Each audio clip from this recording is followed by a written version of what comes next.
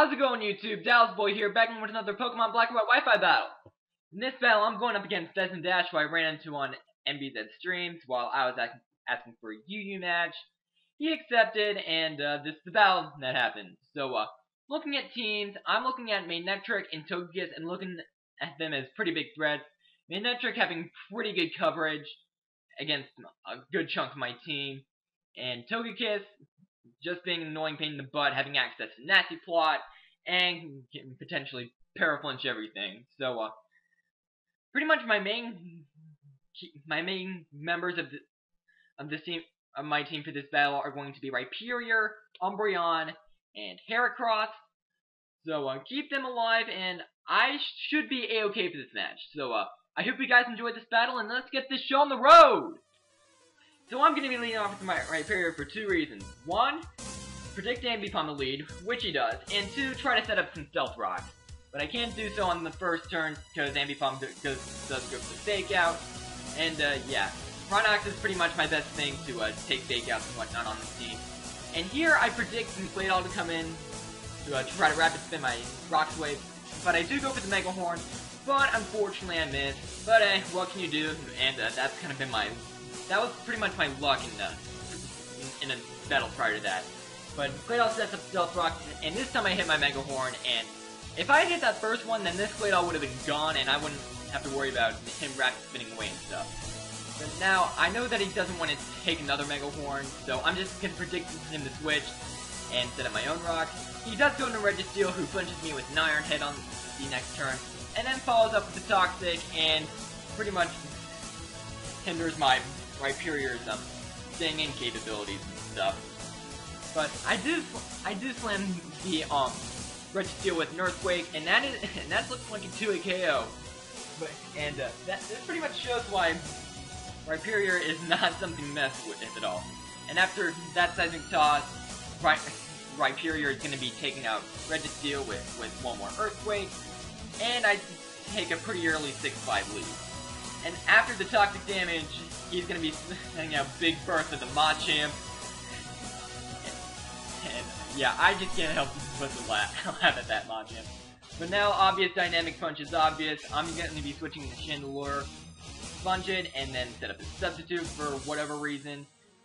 And he goes for the payback, and I realize that I pretty much wasted a turn because I could smack this Machamp with the Fire Blast and potentially take it out, which I do here, except for the part of take it out, because it lives like, I don't know what that is, probably Smidgeception, and I get taken out with the payback.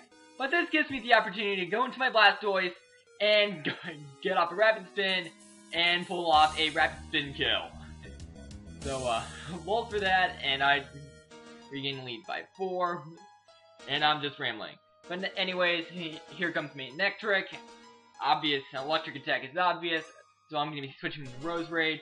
But he goes for the HP Grass, what I assume, predicting my Rhyperior to come in. And I was actually kind of fearing the HP Grass, so that's kind of why I went into Rose Raid. But out comes Claydol, which eats Sleep Powder, and yeah, I pretty much figured that he was gonna switch because, well, it was most likely a Choice Scarf to Manectric and stuff. But now I'm just gonna be going for the Leaf Storm, and I pretty much know at this point that nothing on his team would want to take a Leaf Storm. And Ambipom pretty much fights us there, and after it does, out comes Togekiss, and I have to go into my best thing to sponge this thing, which is my Umbreon, and he predicts a switch and goes to the Nasty Plot, and this Togekiss is immediately looking scary. And plus 2 Aura Sphere to Umbreon does a pretty dang good amount, and unfortunately I do not have any attacking investment in Umbreon, but yeah, who would put any attacking investment in Umbreon anyway? So payback will be doing nothing. And Togekiss is going to go for the Air Slash as I set for Wish. And here I'm going to predict him to go for the Nasty Plot and set up the +4. So he does that, and I'm just going to be going for the Heal Bell, predicting that to get my Rhyperior back up in shape. And that is going to come into a little bit of play, as you will see later. So, anyways, after all the leftovers and such, and yeah, this is pretty much me just scrambling. He's gonna go for the air slash once more, and it's gonna cause me to flinch, which pretty much leaves my Umbreon as dead, so I'm gonna leave it in his death spotter, as Togekiss is going to go for the Aura Sphere, and take my Umbreon flat out. And I think from at this range of health, that I can send in my Heracross, which is nicknamed Rest in Peace Darkrai, to come in and revenge kill this Togekiss with the Stone Edge, right? Right? Wrong. It just lives with about 82% of its health, I want to say. But whatever. I just get taken out by an Air Slash. And here I kind of thought that I was screwed, but then I checked base speeds and whatnot. And I pretty much found out that Roserade is faster than Togekiss. So I sent her out and go for the Sludge Bomb and take out that big threat. Now, Magnectar comes in. I don't want to take an overheat from this thing, so I'm going to be sending in my Rhyperior. Does take the overheat pretty nicely, and this does pretty much confirm that he is choicing somewhat, pretty much choice Scarf. And with leftovers and the Toxicon, I'm able to take this overheat, and that's why the Heal Bell from earlier came into play.